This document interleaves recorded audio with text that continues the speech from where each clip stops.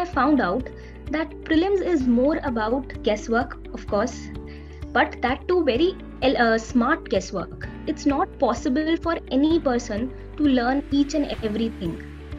Right, the UPSC syllabus is so vast, it is like an infinite ocean that no one can actually master over it.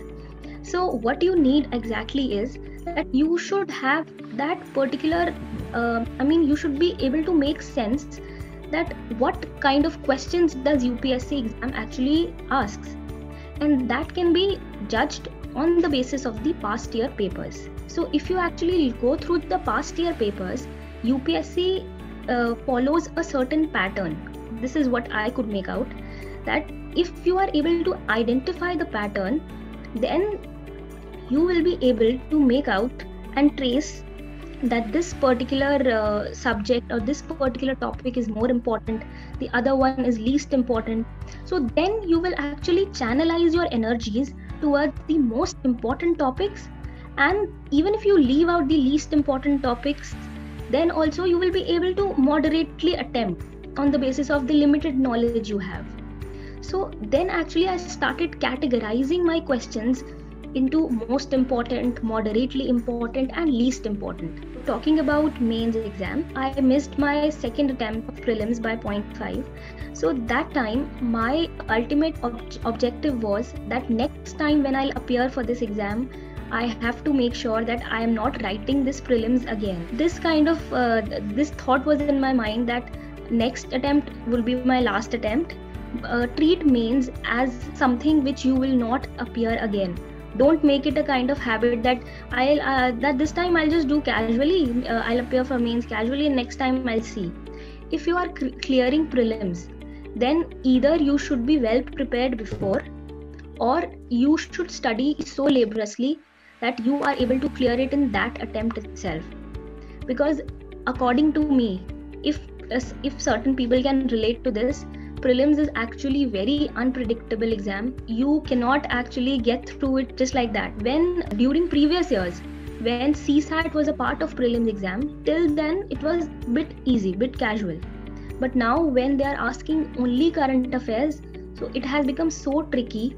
So my advice to all the UPSC aspirants will be that if you are able to clear prelims exam, then make this a point in your mind that mains exam should be approached very laboriously and with full effort. Since in my second attempt itself, then I started working hard for my mains. During my second attempt preparation, I started focusing on my optional subject the most. Optional subject matters the most when it comes to mains. You have to be master in your optional subject. My optional subject was commerce and accountancy. Since I was already a commerce graduate and even my master's is in MCom, so I chose this subject very wisely. So another important advice, choose your optional subject very wisely. Don't follow the advice given by coaching institutes that they will be offering you the best coaching, so follow this optional, follow that optional.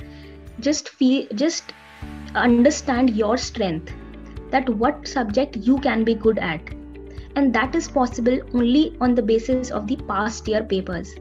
So go through the past year papers and try to think that if you have to answer this particular question, whether your mind is ready to tackle this subject in detail or not, because optional subject actually needs mastery.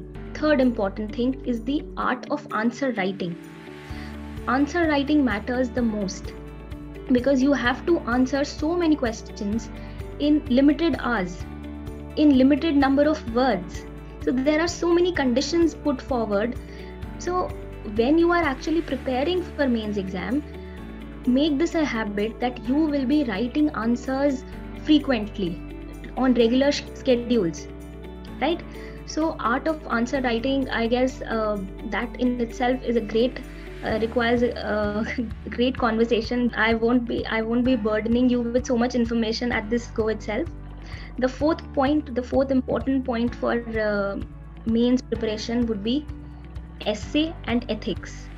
These two are important papers that aspirants generally miss out. They think they'll be able to do it at the last moment, but when they actually encounter these in their mains exam, they feel that their preparation is actually missing. So essay, ethics, the ignorant part of the UPSC exam, that should be prepared well in advance. So it's all about managing the entire mains syllabus, because each and everything is very important. Don't think that this subject can be left out, that thing can be left out.